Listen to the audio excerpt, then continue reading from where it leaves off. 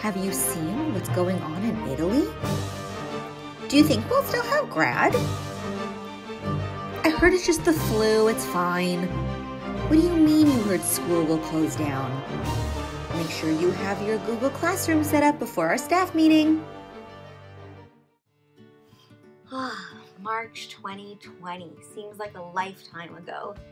I remember school was buzzing. I was planning and hosting my school's Purim celebration and hosting their assemblies. I had just finished writing my report cards. Spring break was now right within reach. I remember that feeling. And on a personal note, I was training and I was gearing up to compete in my first ever CrossFit competition. So things were busy, but they were manageable. But I remember that as the days turned into weeks, there was this strange new feeling, and it's just started to settle in. One by one, I remember plans were starting to be canceled, and one by one events were beginning to be postponed. In staff rooms, there were these whispers of a concern over this virus that was slowly making its way throughout the world. In classrooms, I remember that there was a not so quiet whisper of confusion and also of apathy. Guys, it won't happen to us. What's the big deal? My cousin in Israel said she doesn't have to go to school anymore. How fun! I think things are closing. These were some of the phrases I remember hearing on March 10th in my grade 12 class. I had given the students a work period to work on their essay, but all they or I could talk about was this thing called coronavirus and how it would affect us. My sister, who works at CJOB, always received information before the general public, and sometimes, if I was lucky, she would fill me in on things if they affected me. Her sister's spidey senses must have been going off because while I was with my 12s, discussing what we think was going on, she texted me. Her text, simple and to the point, Gab, schools are next. March 16th, 2020. So the school had just given all of the students this extended long weekend so that we, the teachers and the admin, could wrap our heads around what was really being asked of us at this point. The ask? Oh, it's simple. Just take the next 3 days to completely change your educational approach and become an expert in online teaching. I remember looking around at this meeting and seeing a wide array of reactions. Many raised eyebrows, of course, many jaws dropped, and many of the younger teachers, myself included, worried that we wouldn't get anything done because the older, more senior teachers had already started to approach us and ask us for help. So we were a little bit worried. I remember there was even an outburst between some of the teachers and the admin, just with all the stress that had been building up inside of them. But honestly, it did not matter. We still had a huge job ahead of us, and no amount of yelling and no amount of complaining was going to stop it. As our meeting was wrapping up, it was also revealed to us that this new remote learning platform was going to be branded and renamed to be approachable and fun, and the new name was revealed to be Gray Away. How cute. These early days and weeks of Gray Away were reminiscent of how I felt in my last year of practicum. It was filled with lists and lists of things to do, and no matter how many items you knocked off, it never felt like you were making a dent because more and more things were always being added. We had to navigate between Zoom, Google Classroom, Seesaw, a constant flow of emails, and we had to teach. Teaching high school, I was left on an island, allowed to do what I needed to do in order to teach my material.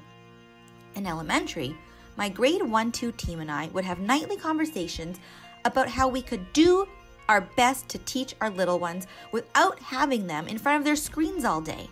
This was our biggest struggle in the beginning. We would always end our conversations saying, let's just make it to Pesach break. Or, things will be better after Pesach. I'm sure we will be back in the classroom.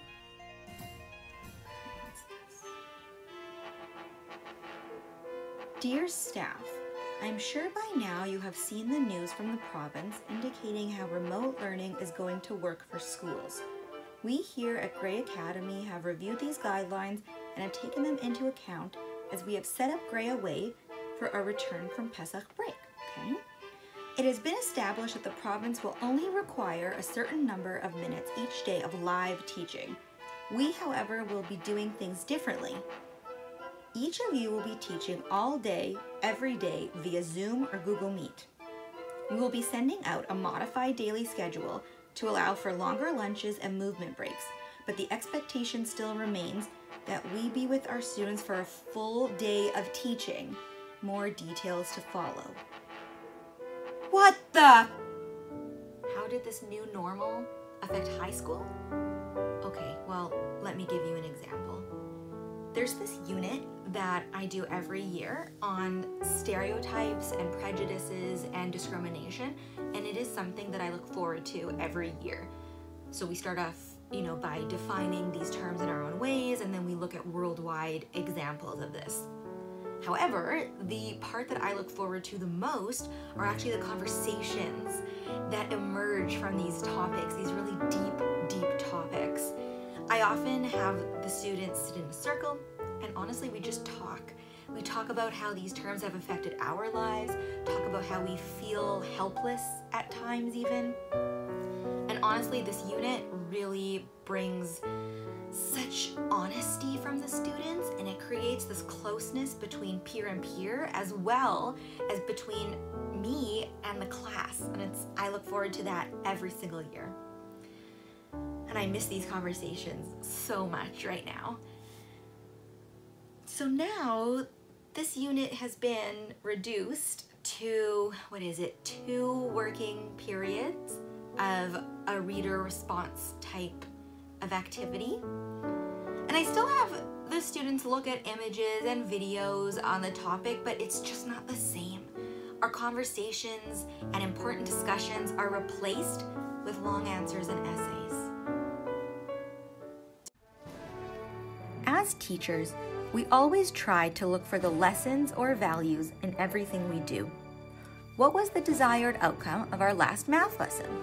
What will the students take away from the lesson in Jewish history? And so on and so on. But thinking back to these last 3 months of remote learning, it is hard to find the value or lesson, mainly because looking back, I know as a teacher that this was not teaching. This last 3 months did not reflect or represent my passion for teaching and why I got into education in the first place.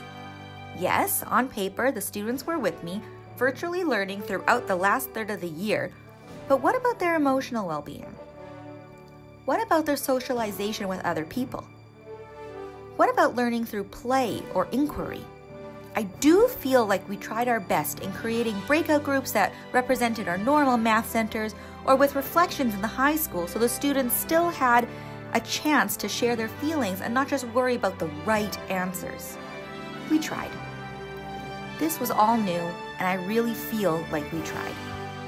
I guess, thinking about values and lessons, I as a teacher got a lesson in technological advances in the educational world. I know I am supposed to idealize technology and utilize it more and more and more within education, but I think what I truly got out of all of this is that teachers can never be replaced. Sitting in front of a screen all day doing paper pencil assignments does not replace a classroom full of discussion and exploration. Marking, based purely on assignments and essays, does not replace anecdotal observations. And relationships between a teacher and a student is strong enough to weather any storm. Right now, the world is praising teachers and acknowledging our worth. I hope, if we return to remote learning in the future, that teachers will continue to receive this support and continue to be valued and continue to do what they do: teach.